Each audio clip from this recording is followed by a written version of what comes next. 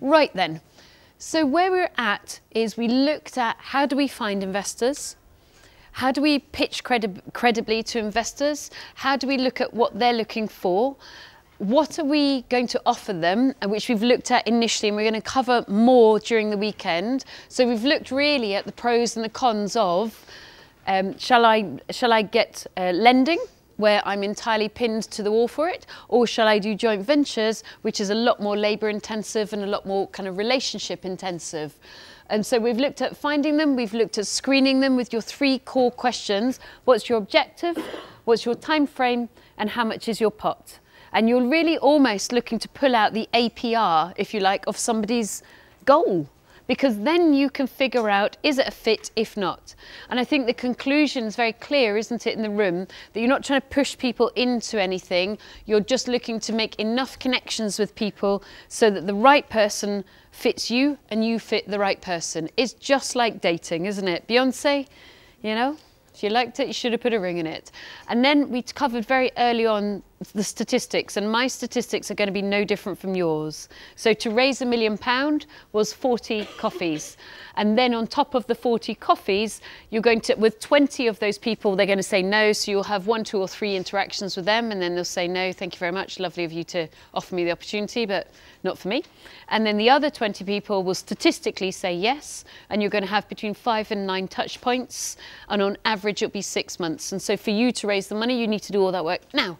So I think we worked out it was about 200 what we might call touch points with 40 people. Some will have 7, some will have 2.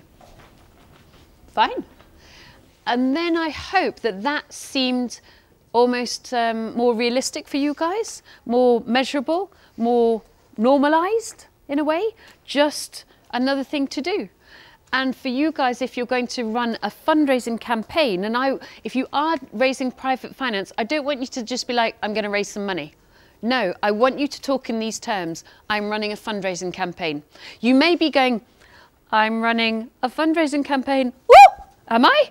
Woo! You know, in the same terms of, I'm a property investor. Honestly, you know, because your confidence is growing into feeling that you're not the imposter syndrome that David talked about. I want you to say, I'm running a fundraising campaign.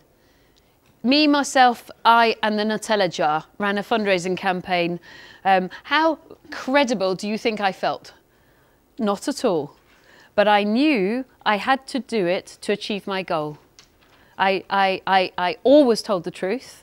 So I was very clear that my second purchase was a house with an aluminium roof. I mean, yes, I bought it for 85,000. Yes, it was worth 130 done up. So yes, I know my stuff.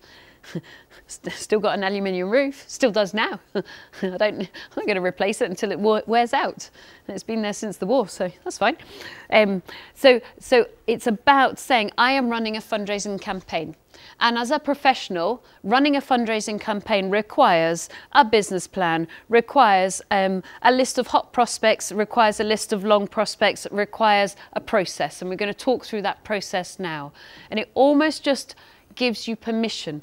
It requires a package of marketing, not jazzy, shiny, promise the earth marketing, because therein lies some real flaws. The person we mentioned this morning who's owed some money, that put on Facebook, I'm owed money, and it's 4% a month. Well, you know, if you lent money at 48%, you know, with the best will in the world, and I hope your money comes back, whoever that person is, what did you expect? You know, that's a shiny package of unrealistic expectations. And I want you to put together a package of realistic expectations so that you're looking for a fit.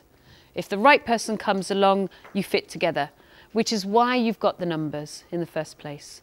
So now that we've kind of almost made it a little bit practical, you know, might be an Excel spreadsheet or 2 in there, shall we now talk through process again to almost demystify it, make it seem a little bit less daunting? Yeah, I raised £1 million. Well, frankly, guys, that's 40 coffees. Great. You know, do the 40 coffees, but it's 40 coffees. So now that's demystified, isn't it? Will you be going into how, because getting to the million is 400 people or 400 prospects? Yes. Yes. How do you get the 400 leads? 10% of them are in this room. 40 people in this room today. I think it's maybe about 45. Have you collected every single business card and made an appointment to speak with every single person? No, I haven't. and that's how you collect the leads. You have genuinely no idea who is, I have some idea because I know people's circumstances. You have no idea who's got money, who doesn't have money, who's got an inclination to work with third-party partners.